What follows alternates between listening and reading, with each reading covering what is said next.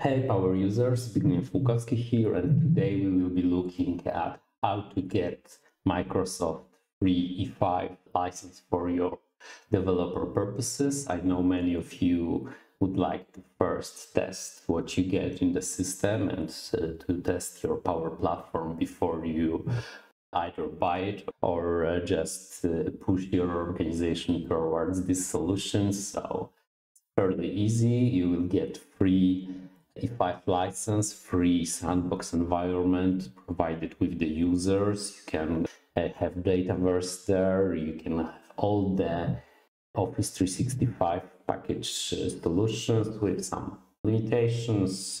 What I believe are that the AI capabilities may not have been yet implemented to this solution. I will just check it afterwards. But let's go. First of all, you want to go to the developer.microsoft.com, and in here you can just scroll to the bottom of the page.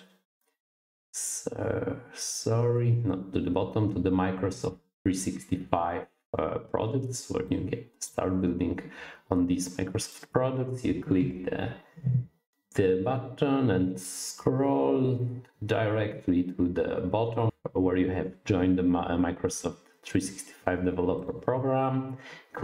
Just click join now, and here I'm already logged, so you can see it, but for you, you can just select your country, region, company, language preferences. I believe it also firstly can ask you if this is your organizational account or your free account. We can just try to go through the process. Here, Poland, let's just through. Let's in company just use any name. Language prefers, of course, English. I accept the terms and conditions. Yeah, maybe just let's skip. And now you can just see the Microsoft would like to know what are the purposes, probably just for gathering data. What we want to have. Oh, let's check everything. Save. Yeah, we want to have instant sandbox. I wonder. Sample data packs. Yeah, you get more data packs with an instant sandbox. Yeah, but the domain name is pre-configured. That means the end of your environment address. For example, I have already provisioned this for my user, and I've got just a random domain name. I can press next, I guess. I set admin username.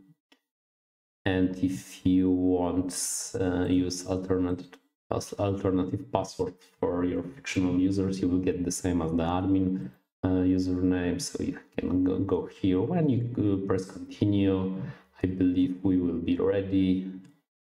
You can do it by yourself from this point. When you are ready, you will get the password and an email with the domain. You can just go to make.powerapps.com, and if you will not be logged in yet, you can just select to log in to Microsoft account. You will get the password. You will have everything from the scratch, so all those applications from Office 365, the Excel, the OneDrive, Outlook, just almost everything you need to get you going. And with one exception, the Dataverse won't be yet provisioned for your environment. So you will have, when you click tables, you will have no database found. You can click provision your database. Try not to refresh because it can give you some weird error information. And after a couple of minutes, I believe it was quarter, 15 minutes, and you will get your database provisioned with your standard tables. You will have to just select the currency on which the database will be provisioned, and you will need to select the language, which of course I encourage you to select English for first and just use English version. Even if you are running your national company, it will benefit you because you will get your learning faster, and all the names won't need to be translated. The translation is sometimes really weird, so you may get lost when you are using tutorials like mine.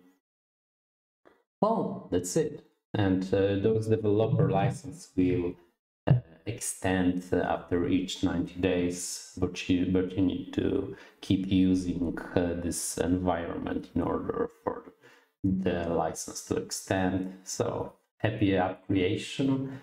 I hope you had a great day and this was helpful. You can look at my other videos where I create some other applications from scratch and solve Power Platform's issues. Have a great day. Zbigniew, Lukowski out.